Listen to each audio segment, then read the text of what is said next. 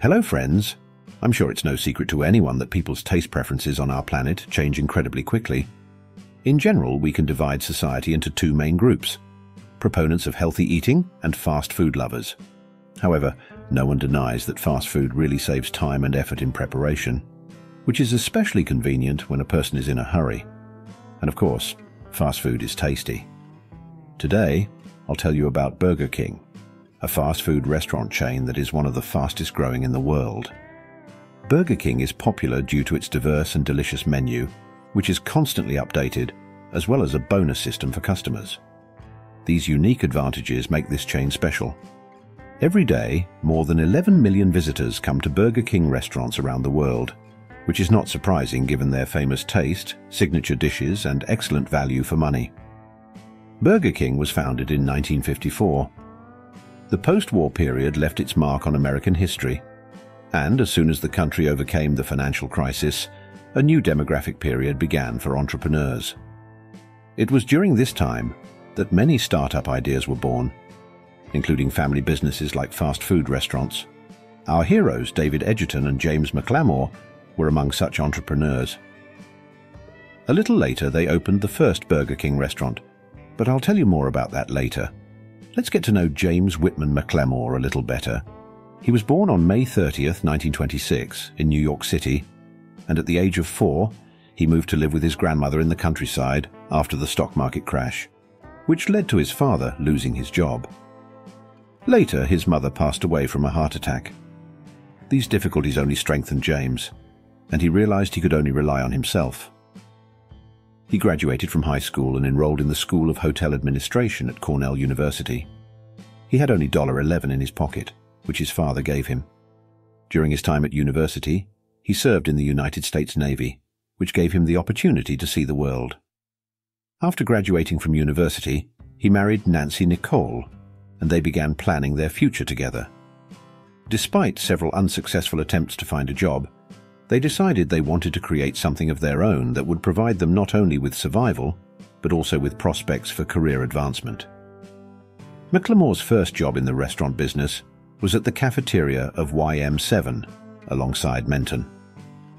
Despite the immense responsibility, he was paid very little, only $250 per month, while overseeing about 30 employees, multiple banquet halls, the cafeteria, and a bakery. Though challenging, McLamore tried to find work in his field. This led him and his spouse to a small town, Wilmington, where only about 30,000 people lived at the time. Their move was fraught with problems from the start. On their first day, their car was broken into, and all their valuables and money were stolen. Adding to this, McLamore suffered from severe back pain, alleviated only by hot showers. Despite his discomfort, he immediately started working at YM7, undertaking his new responsibilities. As the founder of Burger King later recalled, McLamore enjoyed the work. Under his leadership, the cafeteria transformed from an ordinary eatery into a promising establishment. McLamore's competent management soon made the cafeteria one of the most popular places in the city. It was there that he was noticed and invited to work at the round-the-clock fast food restaurant, Colony All In. 2 years later, he found himself at a restaurant called Brecker Breach, where he had a stake in the business. Concurrently, McLamore worked at McDonald's, where he had a brilliant idea to create something similar but unique. He saw many flaws in the rapidly growing chain's operation, but as it was a national network, fixing the issues locally was impossible. He understood how to make the network operate better, but wasn't given the opportunity to do so.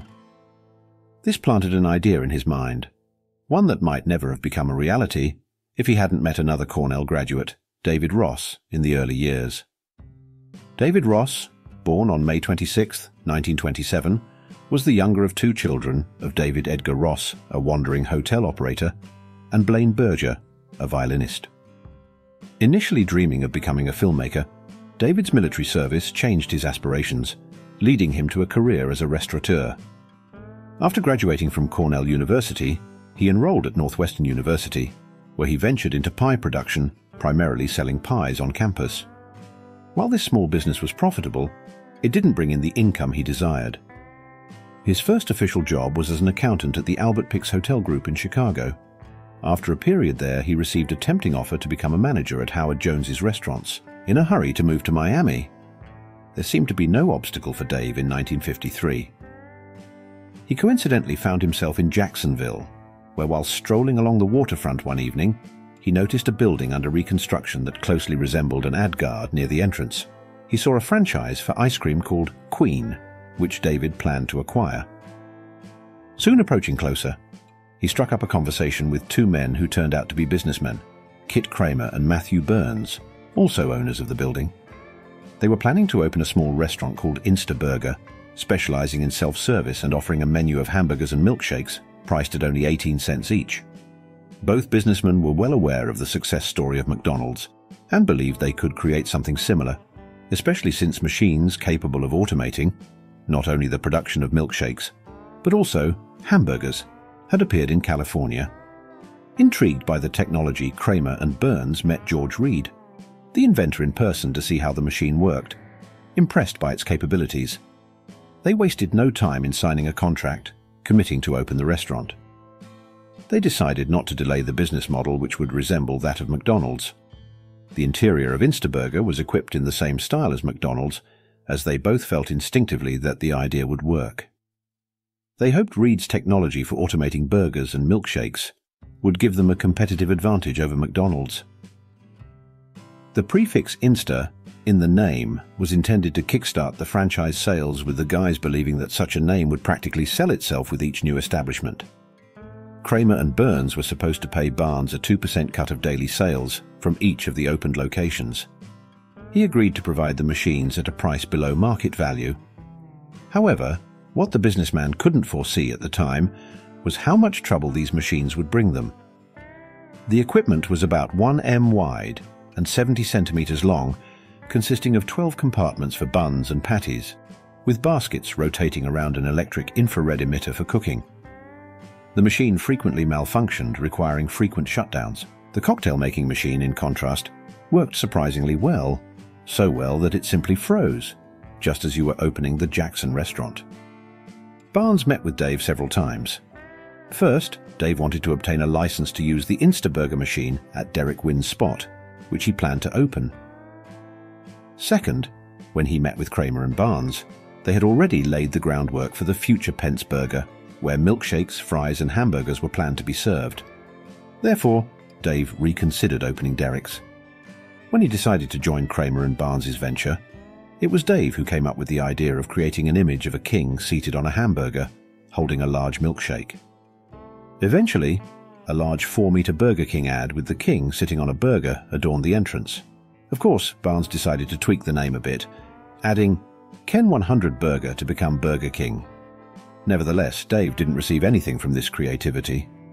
Who knew that this little restaurant was destined to become Burger King, one of the most popular and well-known brands globally? After some time, Dave signed a contract with Kramer and Barnes to open a similar Instaburger King in Miami. However, when the documents were ready, he panicked, realizing he catastrophically lacked funds because opening such a large restaurant alone was a foolish and costly venture. He urgently needed a partner who would share the costs and help build the business. James McLamore became that person. One April evening, James visited Dave at his invitation to see the little venture. They had known each other since university. James was impressed by the ambience and lighting of the premises and immediately felt he should contribute to the development of the small restaurant. However, there was one obstacle holding James back from taking on the new project. He needed to quit his job at Brickell Bridge and sell his stake. It was a risky endeavor, and he needed to consider everything carefully. For several days, James couldn't sleep and was about to decline the offer. Besides selling his business, he also needed to move to Miami, meaning leaving his home, where he had lived for almost 20 years. Imagine yourself in his shoes, having your own home, a place where you've spent half of your life, acquaintances, friends, and of course a stable business that brings consistent income. On the other hand, there was an adventure. I'm even more than sure that 99% of us would never dare to take such a step. But James caught himself thinking that if he didn't try, he would regret it for the rest of his days. In the end, he decided to take the plunge. On June 1st, 1954, James McLamore invested his $20,000 from selling his shares in Brickell Aldridge and founded Burger King of Miami Corporation with David Edgerton. According to the agreement, the business was divided 50-50, and the restaurant resembled McDonald's but had its own features. For example, the prices at the new establishment were slightly higher, but there was a focus on the quality of the prepared dishes, ensuring that the nutritional value of the beef was maximally preserved during cooking, indicating a concern for the health of the customers. The first 3 years went reasonably well, but there was barely enough money to maintain the restaurants, let alone talk about any extra profit. Something needed to change because competing with McDonald's, which was opening its restaurants almost every day, was difficult. However, they needed something unique, something that others didn't have, and certainly not McDonald's. That's when James had a brilliant idea: to play on the American mentality. He simply thought about what he himself was missing, namely a big sandwich at an affordable price. So instead of 3 sandwiches or one for 2 people, they quickly introduced an original dish called the Whopper. The enormous sandwich instantly became popular with all visitors, and by 1958, the brand was rapidly gaining popularity. Just a year later, to reinforce the success of the business, the founders decided on an original marketing move to shoot a company commercial specifically at the Whopper. This was not the only appearance on television for Burger King. The brand regularly created new ads and aired them for everyone to see. Each new commercial significantly boosted the company's ratings. But that was then. At the time, it was quite costly and a new venture. However, it was precisely because of this that just a few days later, nearly the entire state knew about Burger King. The establishment quickly gained popularity, and many visitors came specifically to try the famous Whopper. At some point, the restaurant couldn't keep up with the influx of customers, and James and Dave realized that luck had finally smiled on them. It was becoming too crowded in Miami, so the partners decided to expand. They needed to figure out how to do it, and after considering all possible business development concepts, they preferred franchising. After all, it required minimal investment and effort on their part. Thus, the Burger King Corporation was registered, and the first restaurant franchises appeared on the market. What followed was a whirlwind. It took just 8 years to open 274 establishments under their logo. The brand's popularity grew rapidly, and in 1967, the founders suddenly decided that it was time to reap the maximum benefit and sell all rights to the brand. The deal was valued at a whopping $18 million, an astronomical sum at the time. Moreover, they owned only one restaurant. All the others belonged to franchisees. Deep down, the partners knew that at just 40 years old, they hadn't said their last word in the business world. With the huge amount of money they received, they could realize themselves in other directions. So, in 1967, the partners signed an agreement to sell the company and left it. It's hard to say whether this decision benefited Burger King, as a change in ownership led to accelerated opening of new restaurants, which significantly affected the quality of the food and, of course, the service.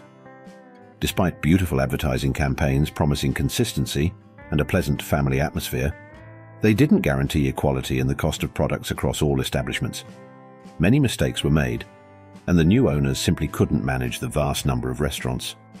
As a result, the company found itself on the brink of bankruptcy within a few years. The situation needed urgent correction, and former McDonald's manager Donald Smith stepped in to handle it. The new company management unleashed Smith's hands. He strengthened control over the establishments, introduced surprise inspections, and focused all efforts on standardizing the restaurants. Smith also introduced new technology that hadn't been seen before in any establishment. Every customer could now build their own burger, adding whatever they desired. Donald's management had a positive impact on the company and all its franchises. Firstly, he not only expanded Burger King restaurants across all states, but also introduced the franchise far beyond the borders of the USA. Secondly, under his leadership, drive-thrus, known as King of the Road, appeared, allowing motorists to place orders without leaving their cars. Additionally, several details were considered that played a role in development and increased customer loyalty. As the restaurant was family-oriented in 1977, the company introduced a feature that is still present today. Burger King offered a toy with every purchase, attracting even more customers. In 1978, the menu was significantly expanded. All of this helped the company restore its position and even enter the top 5 most popular fast food chains in the USA.